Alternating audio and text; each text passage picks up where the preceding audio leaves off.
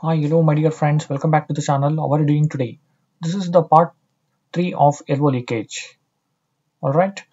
So, in the beginning, I will talk about a couple of solutions in order to overcome this LO leakage. That is designing a better RF mixer with very good isolation. So, to design this, it will be costly, and in practice, it is very difficult to eliminate the leakage completely. So, this is not a good solution. Okay, the second solution is to use a different receiver architecture. Yeah, there are certain architectures available where there is no LO leakage problem at all, but those kind of architectures are also very costly. Okay, so basically in this world we have high cost mobile phones and as well as low cost mobile phones, right? We should be taking care of both of them. So for that reason, when I said mobile phones, today we are using what are we using in our mobile phone? We are using 4G data, right? So we are using 4G. So 4G uses OFDM concept. So let's say in OFDM systems, let us try to see how the signals are or what strategies are used in the way we transmit the signal or in the way we process the signal at the receiver in order to overcome the effects of local oscillator.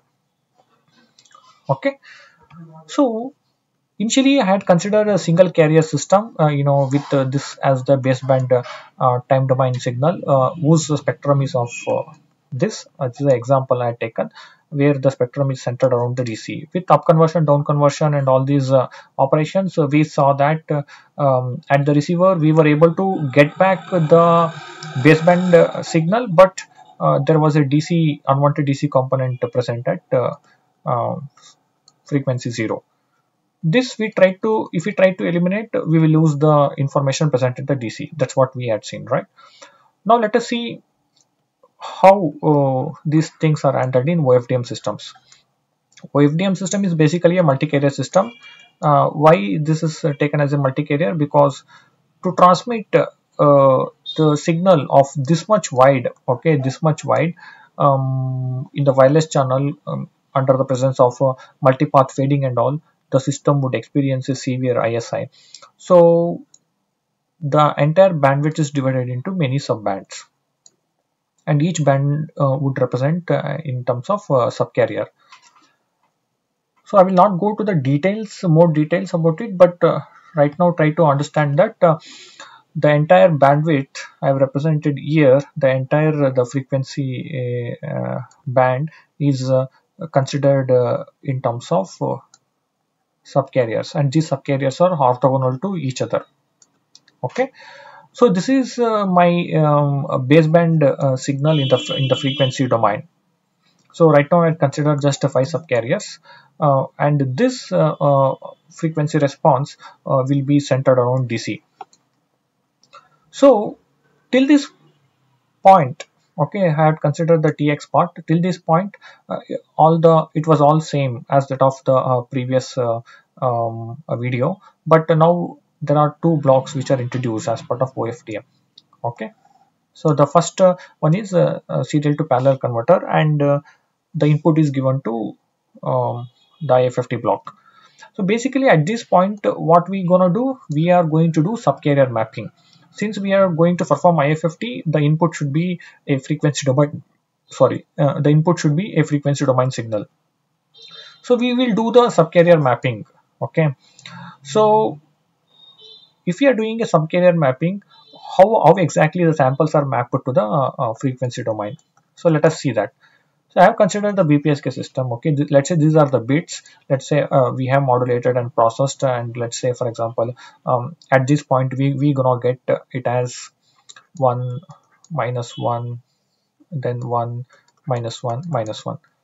So serial to parallel converter, I am going to write it here. Okay, so let's say I will represent this as 1 minus 1, 1 minus 1 minus 1, like that. So this is how we're gonna give the input to the IFFT, right? So this entire operation ensures that or whatever the first sample is there, it's like we are actually placing it on the first subcarrier. Okay, so the first subcarrier will be the leftmost subcarrier, which is at -2, which is left towards the DC frequency. Whatever the center center subcarrier we consider, that will be mapped to the DC frequency.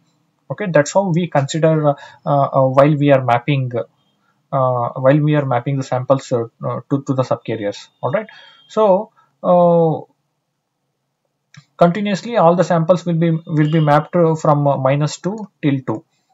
So then we will do IFFT operation, and then let's say after DAC I will get the time domain baseband signal. Let's say the time domain response of this spectrum would look like this. Okay, would look like this. Now we understood in the OFDM how we are going to map the samples to the subcarriers, and how the spectrum is represented in XP of t and XP of f in the frequency domain and XP of t in the time domain. So then we all do the subconversion, and we will be transmitting, and in the receiver part we're gonna do the down conversion at this part, and at this point, okay, we will have the baseband estimated, let's say baseband signal. If you take the frequency response of it by taking the Fourier transform, it would look like this. Okay, there is a high frequency component, and we are seeing our OFDM baseband signal as well. And with the low pass filter, we will be eliminating the high frequency component, and finally I would get the OFDM baseband signal with all the subcarriers plus the unwanted DC which is located at the center. Okay, now this unwanted DC is actually corrupting the information present at the DC subcarrier. All right, so what could be our strategy? Now since we know that this is corrupting the DC subcarrier, right? So this is XP of f. How did I get XP of f? So at this point I add a time domain signal after ADC, and if I perform this operation, then after IFFT I will get the signal XP of f, right? XP of f, if I plot it, I would get my spectrum like this. So in this spectrum I have the information on all these subcarriers. Okay, but now the DC subcarrier is corrupted, and that's why the information present on the DC is lost. So the simple strategy is, whenever you gonna transmit the signal, okay, here we had considered the downlink signal, right? Downlink means there is a base station here, and we add the UV. The signal is transmitted from base station to UV. This is the downlink signal.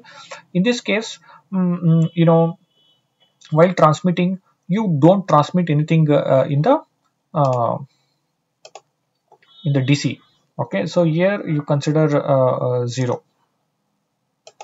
So I had removed the DC and the red color. So at this point, I don't transmit anything in the DC. So in the DC here, I will make it. I'll make it 0, and I will transmit. Okay.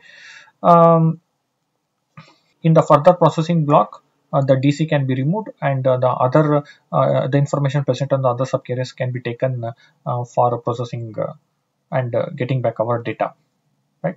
This is one simple strategy applied in the downlink. But here I want to mention some more aspect, that is in the low pass filter. Okay, so here if you see, the subcarriers are allocated at the center of the band. Okay, this is f is equal to 0. Now at the end, if you see, there is a low pass filter, and we need to cater the filter roll off, right? So there are many other subcarriers at this point. They are all made 0. So what do we do while we are going to transmit at the end? So this could be, number of subcarriers could be 5, but actually whatever IFFT we take, that would be larger, maybe 8 or 16, like that. Let's say for this example. Then since the data we are we are placing it on the center subcarriers, on either side of on either side we are having some more subcarriers, but that is all made 0, that is all made null. Okay, there are some more subcarriers here, but they are all made null to cater the filter roll off. So that's why when we have only 5 samples, before taking the IFFT, we will add null subcarriers at the end, and then we're gonna take the IFFT, and then we are going to transmit it. So at this point, there are null subcarriers that will not have any problem. And for our further processing, the DC subcarrier is also removed, and even the null subcarriers at the edge of the band is also removed and sent for further baseband signal processing. I hope the things are clear, how. All right, in the upcoming video I will talk about the strategy used in the uplink in order to tackle this LO leakage. Please stay tuned. Thank you very much, friends.